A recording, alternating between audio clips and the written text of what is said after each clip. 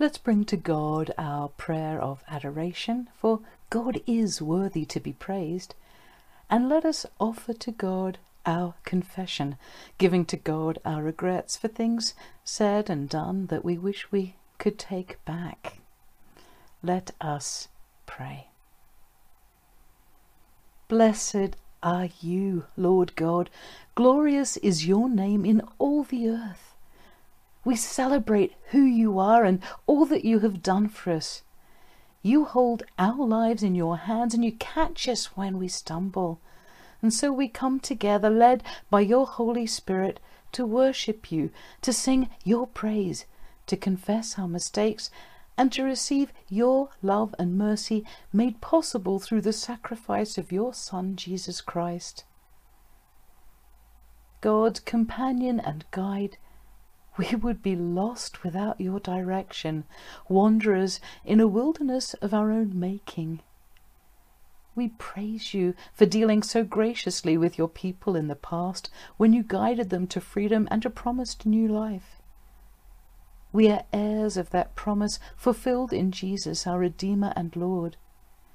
Through him you have established for us a permanent direction for our lives, and as we dwell in him, our lives are blessed with fruitfulness. Holy God, may this time of worship be a joyful response of praise and thanksgiving for all that you have done, for all that you're doing, and for all that you'll continue to do for us and for all people, through the power of the Holy Spirit and in the name of Jesus. Be present among us as we worship you and as we open ourselves to your word. To you be all glory now and forever.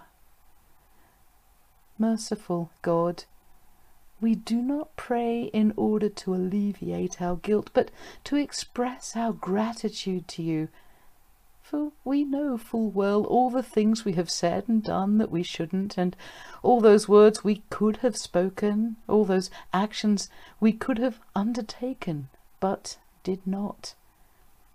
Despite this, you love us and surround us with mercy and hope, waiting to restore us to new life.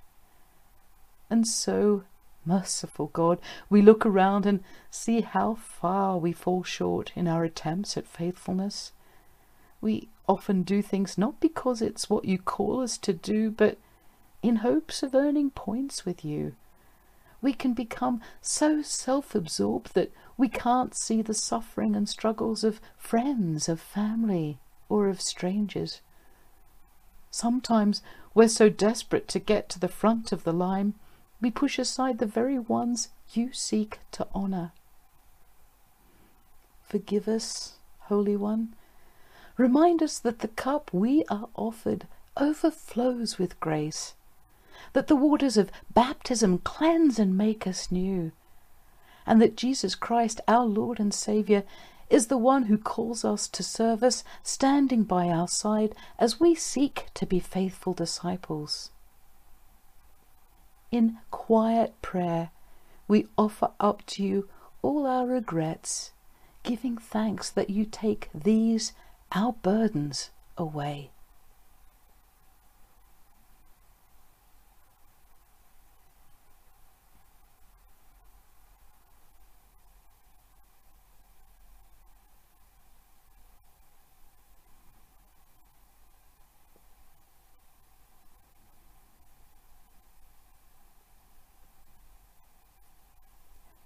Beloved of God, remember and take to heart this: the one who poured the foundations of creation fills us with grace and hope.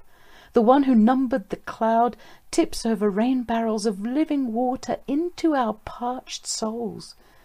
The one who writes anthems for the early morning stars fills us with songs of joy.